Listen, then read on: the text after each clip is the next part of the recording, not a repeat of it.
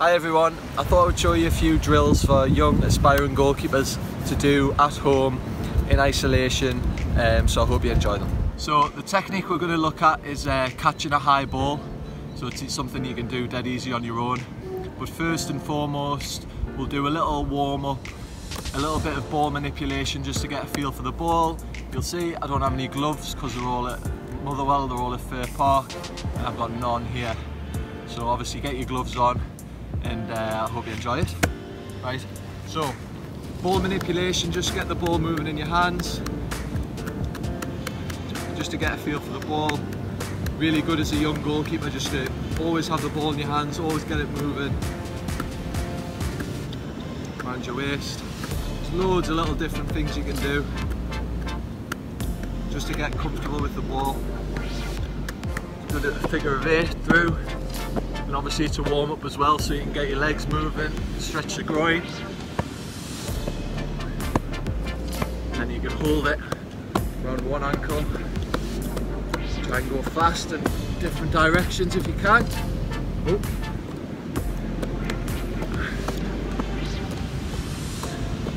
It's a good warm up to get your muscles going. Go around your head.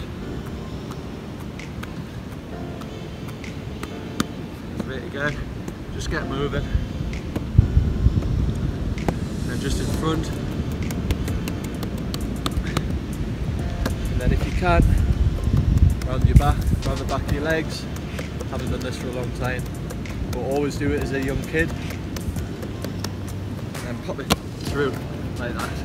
So that's just a warm up, just to get the ball moving. Make sure you stretch it off, because there's going to be a little bit of jumping.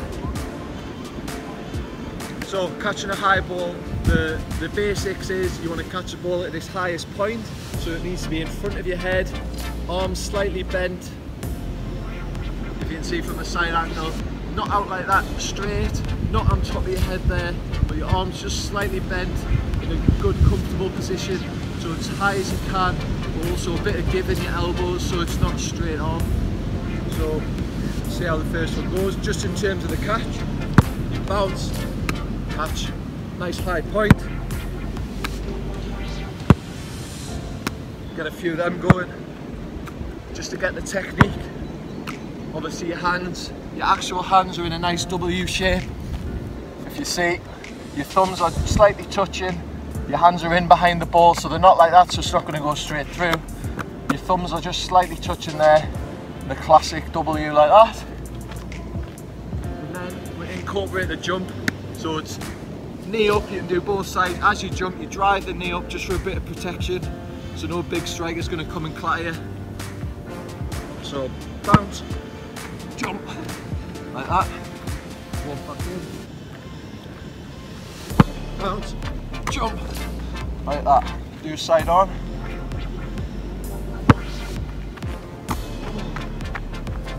The final bit is, as you take it, you want your momentum to carry through the ball. So you want to catch and then come forward after you take the ball. So it's a bounce, catch, and then your momentum brings you through.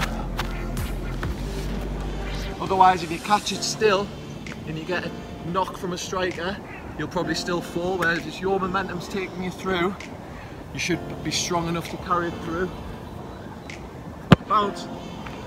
Oh, take it through like that. Get that knee nice and high and drive through. You're jumping off your opposite leg. Oh. Last one. Knee through, momentum, catch. Now the final bit, in a game obviously you need to know that, you need to let your defenders know that you're there.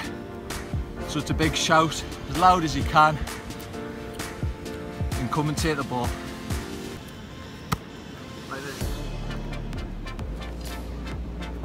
Keepers! Hope you enjoyed that. So to all young goalkeepers out there, keep practicing, get yourself in the garden or on a bit of grass. Tag Motherwell FC on Twitter or Instagram, and let's see how good you are, see if you can nail them techniques down. So thanks a lot for watching.